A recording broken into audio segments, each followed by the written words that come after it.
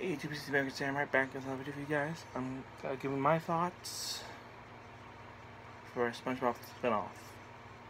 Because apparently, at least after the death of the creator, they decided, the Nickelodeon higher-ups decided are going to do multiple SpongeBob spinoff projects. One of which is, I'm guessing, a project where all the SpongeBob characters are younger called Camp Coral.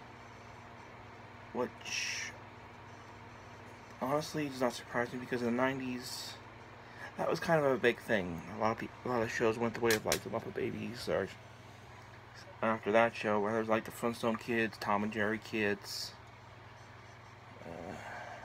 There may have been others. Those are the two that pop up most in my mind. Honestly, the kid phenomenon thing, I think, ended sometime after the 90s. But yeah, so apparently they're doing a SpongeBob. I'm not a SpongeBob super fan, my brother is, so let errors. Maybe I'll my brother do a review of the first episode and give you his thoughts. But here's an idea I had for a SpongeBob spinoff that would take some characters we know and some that we only partially know and allow us to expand on that part of the SpongeBob universe that they only talked about like one time.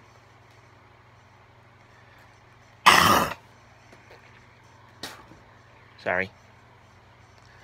Anyways, what I'm thinking of is expand on the Mermaid Man mythos.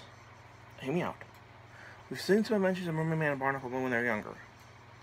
Granted, they have to get someone else to play Mermaid Man because Adam West is no longer among the living. May he rest in peace. But here's my idea.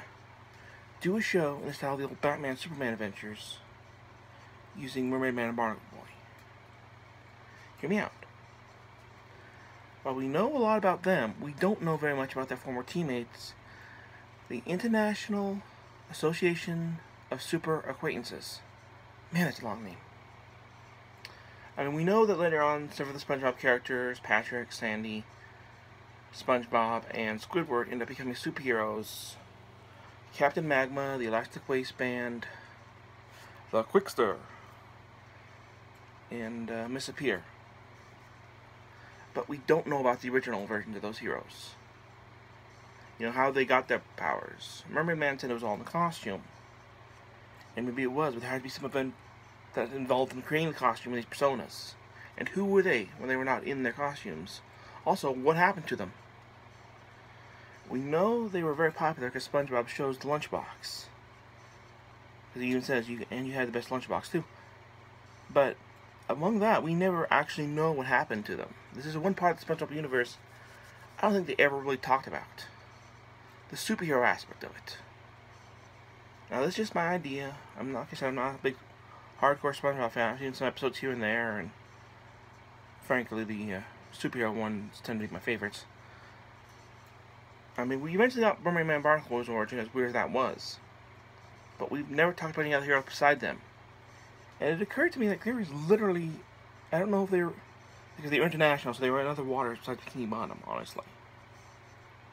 So, if, I doubt anyone from Nickelodeon's watching, but if anyone is, that's my pitch.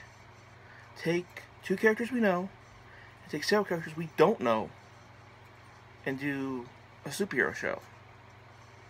I mean, the only thing the superhero show-wise they've got is The Adventures of Kid Danger. So I don't think another superhero show will really hurt. And like I said, they do it in the style of the Batman Superman show where it's like several different episodes of each character for each character, and then maybe end the team. They can do different ones each time. Like you could do a Quickster and a Miss Appear story, and then end it with like a team-up story.